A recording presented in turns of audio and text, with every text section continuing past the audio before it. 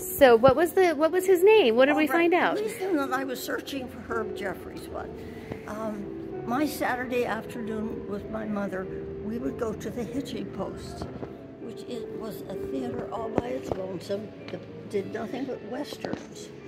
And somehow I found out that Herb Jeffries, who was a great singer, I mean a real top flight, made westerns. And then every once in a while I would find him on television being interviewed.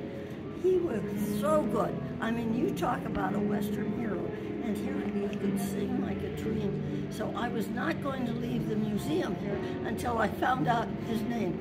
I'm 94 years old, so I forget names, but I tell you, with your phones and all these nice people at the museum, we could find out anything. And we just did it, and this is his movie, Harlem on the Prairie, and this is all of the memories that you had of watching it. That's right. Oh, you got to see it. You just have to see it. It's that good. Thank you, Margaret.